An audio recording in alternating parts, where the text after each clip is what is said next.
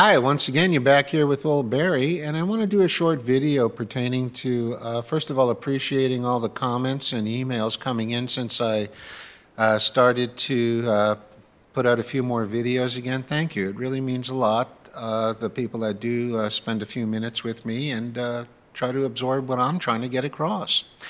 Anyway, it gives me no pleasure to say it, but I did mention several times I'm going to start hearing a lot, and you are too, about people with bad side effects from what they've done.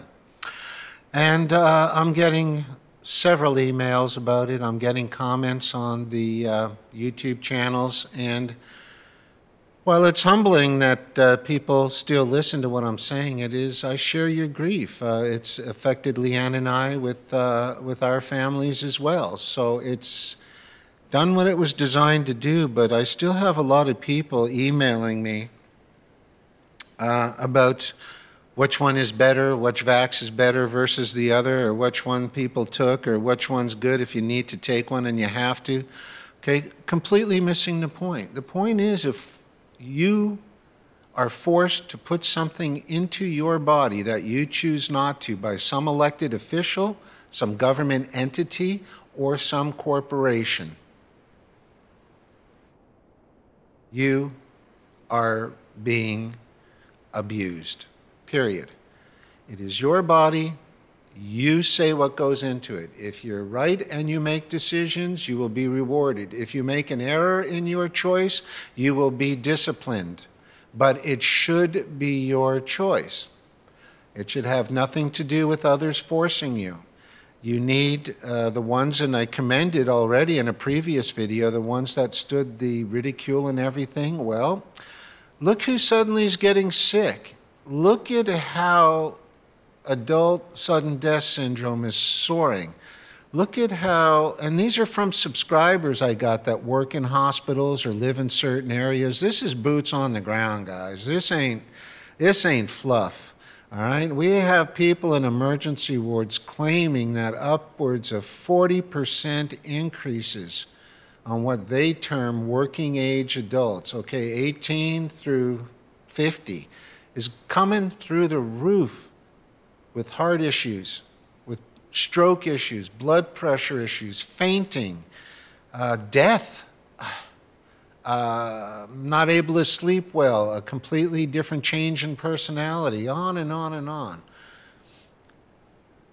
People, the point is, as a collective, most of us have given away one of our most crucial responsibilities as human beings.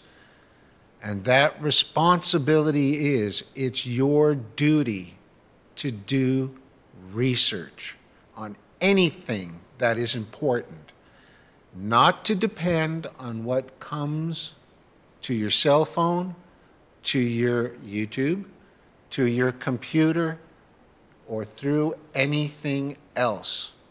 It takes research.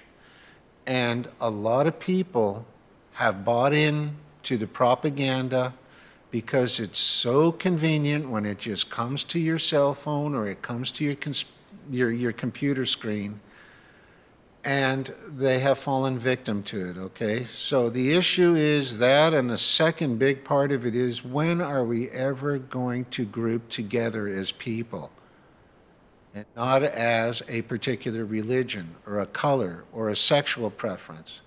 These are all the effects of what propaganda has caused. Until we could recognize this, we are going to be going down a slippery slope, and the few that have prepared and the few that have things put aside and the few that are in sparse areas are going to favor better. This is not going away until we recognize and we start, for once in history, doing our independent research, not relying on what public media. Dig deep. The news is out there. It's possible. It's why I started Something Feels Wrong. I have boots on the ground everywhere. So all you good folks that are telling me which vaccine is better, or how sad you are for children, grandchildren, family, friends who are making mistakes, I share but there's only so much you can do.